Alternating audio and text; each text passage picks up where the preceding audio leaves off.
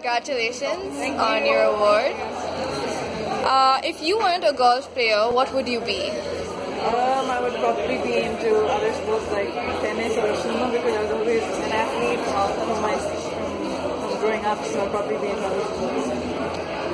Okay, so you had the chance to play with Tiger Woods. How was that? It was amazing. It was like a dream come true because he's been my idol growing up. So to actually have a chance to play with him and interact with him was actually a great opportunity for me to learn and a good inspiring moment right there.